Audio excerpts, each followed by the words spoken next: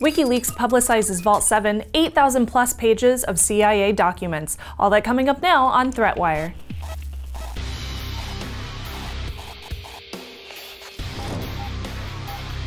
Greetings! I am Shannon Morris and this is ThreatWire for March 14, 2017, your summary of the threats to our security, privacy, and internet freedom. First off, a special thanks to our patrons for supporting the show every single month. If you want access to extras, hit up patreon.com/threatwire for more information.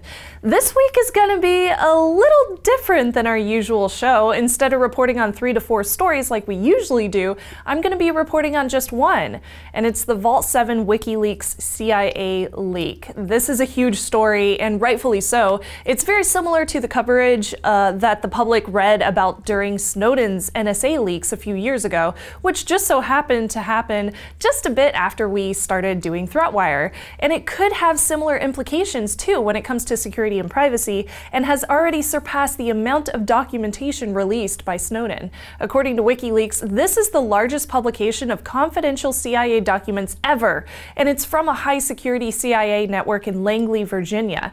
Now, while Snowden's documents covered NSA surveillance of a wide audience, the CIA documents pertain to development of said tools but do not disclose any proof of real-life hacks. Keep that in mind.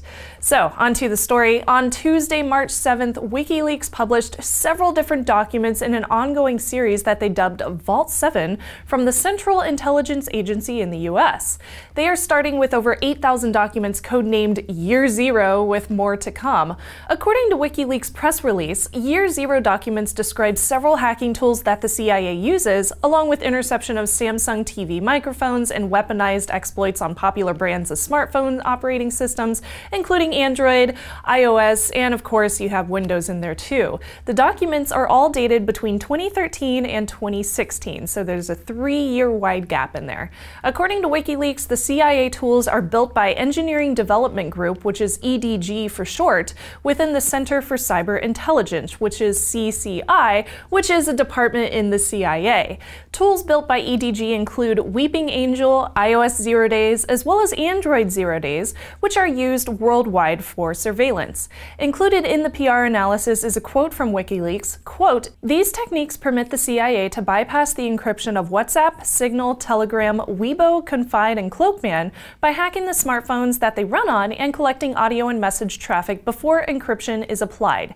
This quote spurred a heated debate on Twitter between InfoSec professionals and the media due to misinformation about secure messaging protocols being bypassed. Since the point of these apps is to encrypt telecommunications through the transfer between two contacts, which is why it's called end-to-end encryption, it wouldn't take a rocket scientist to figure out that the CIA could invariably hack your phone and steal data just by looking at the screen before the app itself begins the process of encryption and transmission.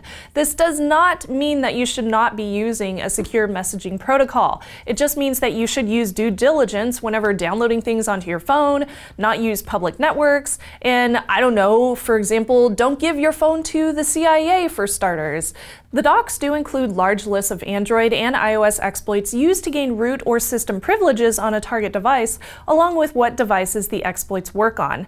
One previously mentioned in this episode was called Weeping Angel, which personally I love because I'm a Doctor Who fan, which is an exploit used against smart TVs to turn on the microphone and record audio without a user noticing.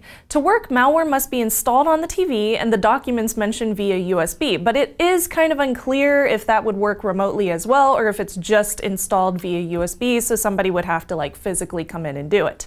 The malware would make the TV go into a fake off mode, which turns off LEDs and the screen, making the user think the TV is off. While in this mode, the TV's microphone would turn on and record audio. Since the development notes still have a to-do future work section, it's also unclear if this has ever actually been used in the wild or even finished.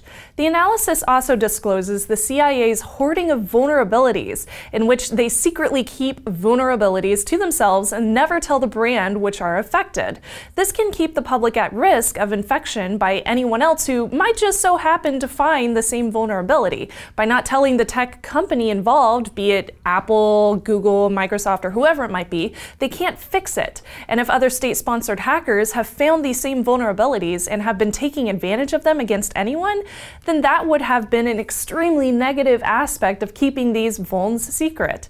Wikileaks continues with information pertaining to a covert operational base at the Frankfurt U.S. consulate for the CIA, where hackers are able to travel freely to 25 different countries from, and they describe the CIA's ability to evade many consumer antivirus tools, many of which are extremely popular. An entire section is dedicated to personal security products and how to get around their detection.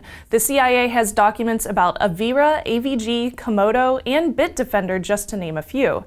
Another section is for evaluating USB penetration testing tools, such as Bad USB and the USB Rubber Ducky, which I may have heard of before. It seems as if the CIA is attempting to create their own USB exploits by taking code and hardware components of current devices and rebuilding them for their specific use case scenario.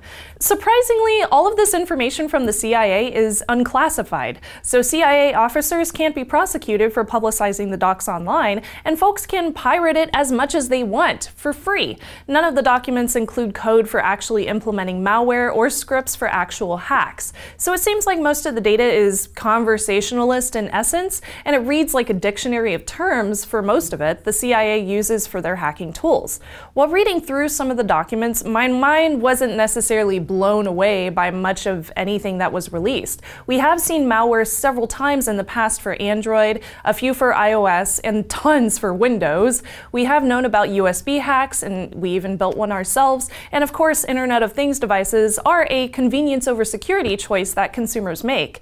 And if there's a microphone on a smart TV, it could potentially be used for evil. But all these tools that the CIA has been using, they seem to be targeting specific actors, not used for widespread public surveillance, such as the NSA docs showed us. Of course, you should use any means necessary and available to you to protect your own data and privacy, but are you being targeted by the CIA? Most likely not. Currently, it's unclear who's released the documents, though WikiLeaks says it could have been a hacker or a government contractor. We don't know for sure if it was an operative inside the CIA or somebody who gained access from outside the secure network. In a quick news release from Reuters, law enforcement and U.S. intelligence officials stated the CIA has been aware of a breach since late last year, and they are focusing on contractors as the likeliest source. 2 days after the release, Julian Assange, who is the editor-in-chief and creator of WikiLeaks, gave a public statement via the WikiLeaks Facebook page. He chose to proceed by working with manufacturers, by giving them exclusive access to the technical details that WikiLeaks has regarding the CIA zero-day exploits, so that manufacturers can fix any vulnerabilities that are still out there. In responses to CNET, Google, Microsoft, and Apple all stated that their newest versions of software fixed any kind of security vulnerabilities that were disclosed in the Vault 7 leak. The CIA ended up making a public statement via their website as well about the WikiLeaks Vault 7 documents, saying, quote, "We have no comment on the authenticity of purported intelligence documents released by WikiLeaks or on the status of any investigation into the source of the documents. However, there are several critical points we would like to make." And they go on, "The American public should be deeply troubled by any WikiLeaks disclosure designed to damage the intelligence community's ability to protect America against terrorists and other adversaries. Such disclosures not only jeopardize U.S. personnel and operations, but also equip our adversaries with tools and information to do us harm." The full quote is available in the show notes beneath this episode. On a positive note though, some of the agency employees are definitely human beings. They use memes to troll each other just like we do to our friends on Twitter and Facebook, and they use Pokemon names for some of their code names, which isn't super creative, but is definitely cute. So is this whole story good or bad? Well, first off, we don't have confirmation if it's true, just WikiLeaks' word to go by, but 8,000 plus documents? I mean, that would be a really big amount for anybody to falsify, let alone take the time and money to do it, especially when some products have already been proven as real tools. So while good and bad is a very relative term, it does create a conversation of meaning. Does leaking information from governments create dangerous situations, or does it further the security of the masses, or both? Should governments be allowed to do tool development like this in secret, or should vulnerabilities be disclosed? I would like to know your thoughts on that in the comments below, and we will continue to follow this story as more documents are released. Whew.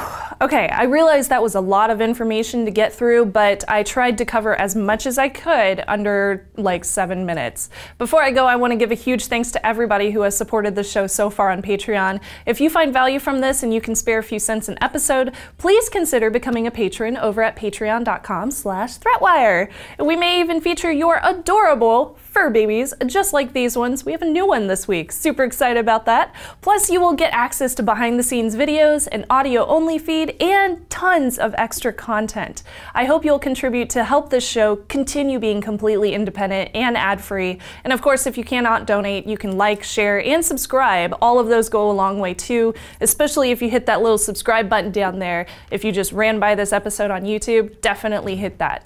And you can find all of our episodes, links to our social networks, and other ways to contribute over at threatwire.net. And with that, I'm Shannon Morse. I'm gonna go play some Pokemon Go. I will see you on the internet.